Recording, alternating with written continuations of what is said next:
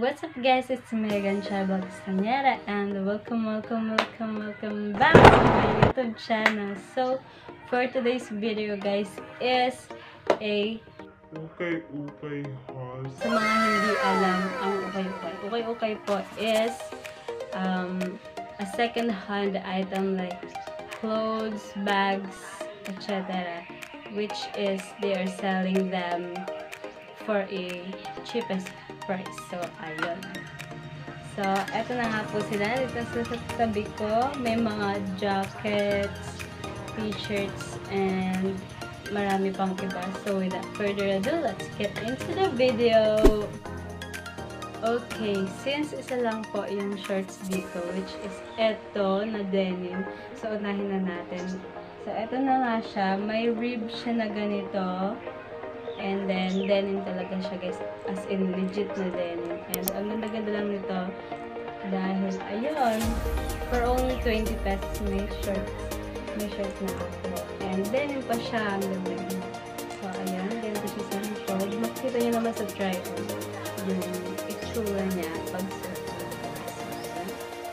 I'm so happy for this. Kasi, for only 20 pesos So, shirt guys. Mahal to kapag bumili ka ng bago ito, nasa mga 200 to 300 or 250. Next naman is dito sa aking sandal.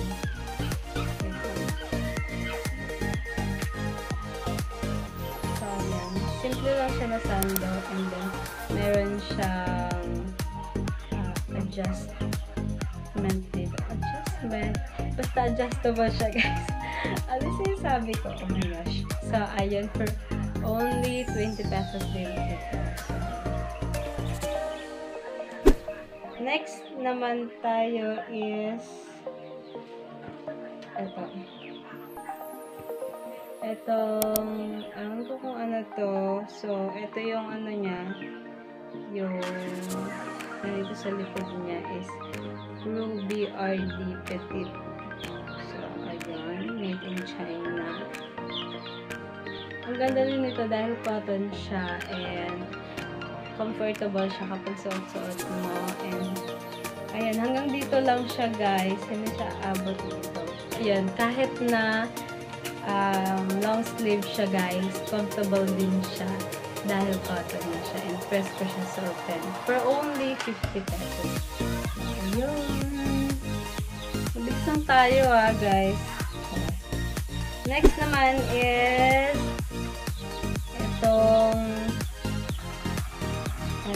floral na turtleneck. And then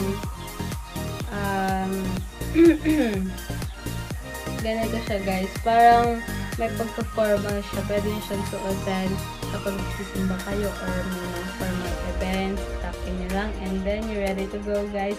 And dito sa likod niya, guys, is meron siyang zipper.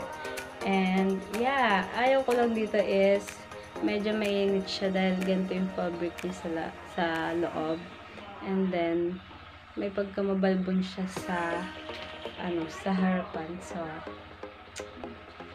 for only 50 pesos nga pala. Yes, 50 pesos lang guys. Sulit na sulit.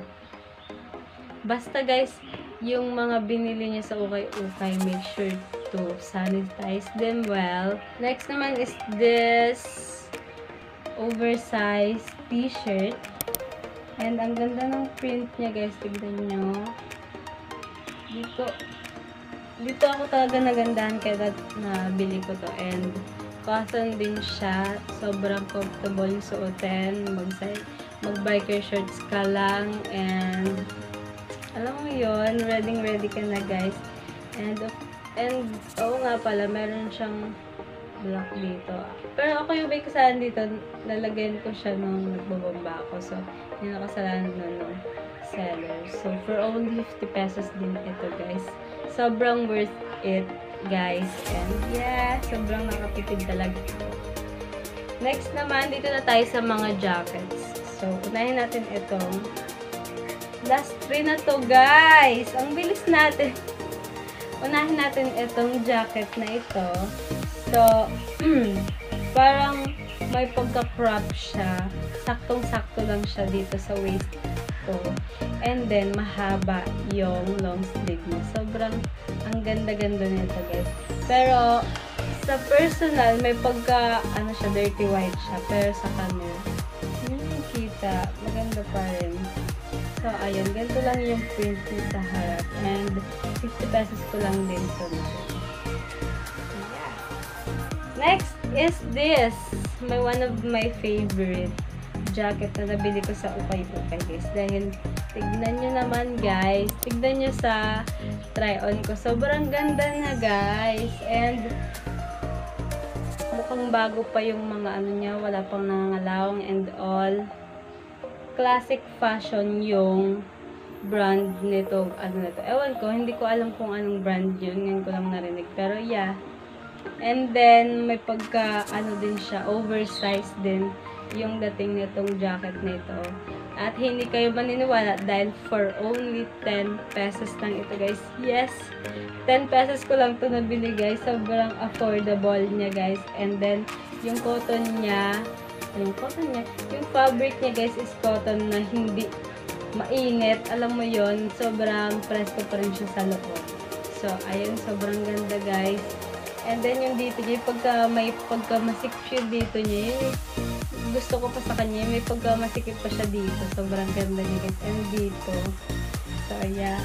So, very happy about this. Wow! Okay, and the last one, and this is my all-time favorite. All-time favorite. Ito yung pinaka-favorite ko sa lahat dahil may tatak siya, guys. Hindi ko alam kung legit to, guys. So, ito nga. Alam niyo naman na usong-uso tong mga print na ganito, guys.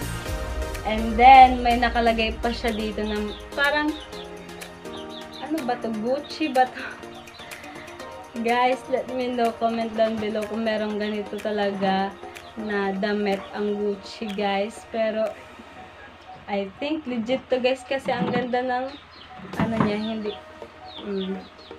ang ganda talaga, guys. And then, ganda siya sa likuran. So, ayan. Let me know, guys, kung legit ba tong na to. Ito bang Gucci ba to? Dahil, ito is for only 60 pesos ko lang siya nabili. Ito yung pinakamahal sa lahat ng nabili ko sa Ukay. Pero, nung nakita ko to, guys, okay, wait.